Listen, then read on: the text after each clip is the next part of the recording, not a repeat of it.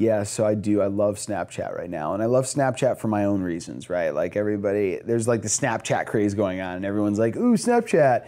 And then I go and I look at their snaps and I'm like very disappointed.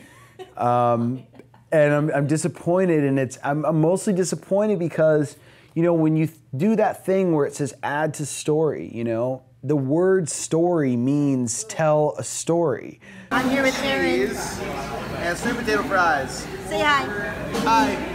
Hey. So I love telling stories, and I love letting people into my world in this with the medium of video, right? Like to me, video is the best way for me to tell a story. I can incorporate music. There's visuals. I mean, there's more touch points. There's more senses that I'm able to penetrate. So with Snapchat, I just tell a story.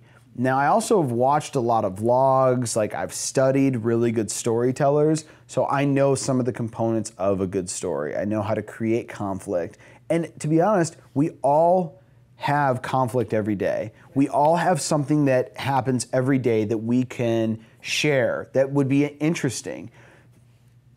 I think that the thing that's the disconnect between most consumers, maybe they don't see it. Maybe they think, well, I don't live in a city like he does, or I don't travel like he does. But that doesn't mean you can't tell a story.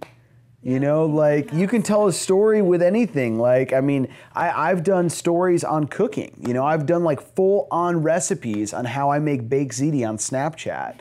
And I love cooking. So like, again, but cooking is another type of story. With Snapchat though, I follow the Ford analogy, which is family, occupation, recreation, and dreams. So as long as, and that's what you can expect by following me on Snapchat. It's just Aaron Pierson. You will see family, occupation, recreation, dreams. That Ford analogy is really important to me because it gives people a glimpse into my world. So how does that help me build my personal brand?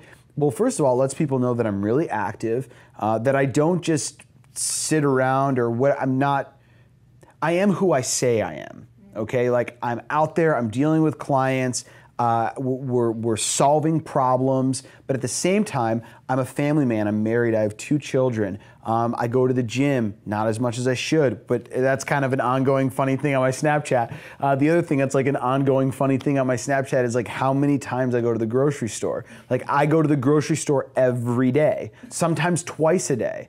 And you would think that we would have a grocery list compiled where we can only go once a week. No, there's something with 2 kids, something always comes up. So there's like some ongoing stuff, and you know, I've been getting a lot of snapbacks about my hair because like I've been doing this thing with my hair where I do the emoticons. But so Snapchat I think is amazing. The thing I don't like about it really quick is that it's not easy to get discovered. You have to leverage other social media platforms to get discovered on Snapchat because there's no like, hey, watch this guy, or hey, check this person out. It's like you can add them from their snap code, which you would get from another platform, or you can do it from a phone number. I mean, you're not discoverable yet. So I think Snapchat's really good for like content creators that have somewhat of an audience or a following. Yeah, because if not, you're just gonna kind of be a lurker, or you're just sharing it with your friends and family, which is okay too.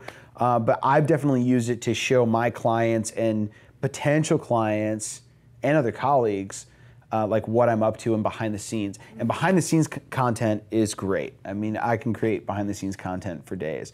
And then Megan's doing a live stream. Sorry. I wasn't trying to interrupt your live stream. So Snapchat's really exciting to me because my favorite medium is video. It allows me to do that. I don't have to spend hours editing it. I can tell a story every day. Yeah, people just, they like to see the real personality behind who you are.